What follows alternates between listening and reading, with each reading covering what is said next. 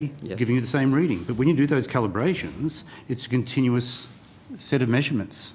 Well, as I understand it, the NASA's satellite temperature data measuring the troposphere showed no warming from 1998, and arguably some say since 1995, and no unusual trend since the start of satellite temperature data. And I'm not sure why that would be a problem. Well, the ground-based temperature data has been massaged to show an increase, but the satellite data shows no increase. But you were talking about... Sorry, before you go on, the ground-based data has been massaged. By whom? Now, just wait, Chief Scientist. By whom? By NASA's Goddard Institute of Space By Science. NASA. And the reason they're doing this is? Well, perhaps we should ask them. Well, have you asked them? Given that you're alleging that they've massaged data, that's a very serious allegation against a group of people who helped to propel us to the moon, who are held in very high regard across the world, with whom Australia has a very strong relationship. We cooperate with each other in space communications. It's a very serious relationship for Australia. You're alleging that we're dealing with a group of people who massage data and essentially dishonest and fraudsters. Is that right? Yes.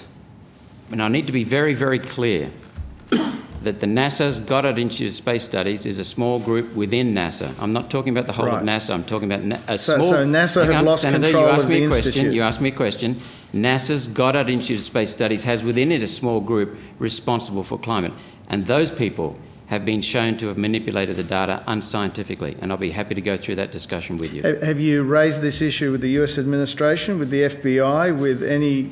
within the American administration that could take action against these fraudsters? I have raised it with people who are close to the Trump administration, and I have sent copies to senators and one other administration person. Yes, I have. And you might notice that NASA's Goddard Institute of Space Studies has been taken out of climate studies now by the Trump administration and sent back to space where it belongs. They haven't been sent into space, but they've been sent back to... No. I see. No. All so, right. Dr. Finkel... But hang on, because it's one thing to debate the science, but I want to get behind your motives in this regard. Are you alleging there's some global conspiracy of like-minded scientists who are essentially perverting instruments like the UN, the US administration, the Australian government, for what purpose? Well, Madam Chairman, point of order with respect to the Minister.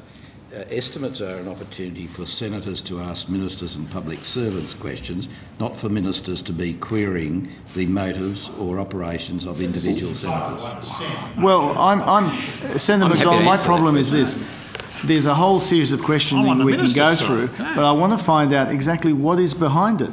Well, I'm not sure that this is the place for that, Minister, with respect. I've set up a dialogue with... This is for senators to ask you and Senator Sinodinos is a senator. Not for ministers to question the motives or background. I'm not questioning the motives. I want to find out what is behind it. Thank you for the point of order. I suggest, Senator Roberts, that you think about how you phrase that. Yeah, I'm happy to answer. Senator, can I return to your... I'm happy to answer Senator Sinodinos'... I'll just answer Senator Sinodinos' question. I don't believe there's a global conspiracy. I've never said there has been. In fact, I've deliberately steered clear of using the C word. I'm happy to discuss what I think are some of the things driving this in our conversations, which is what the Chair is pointing out. So we'll take that up with Dr. Finkel.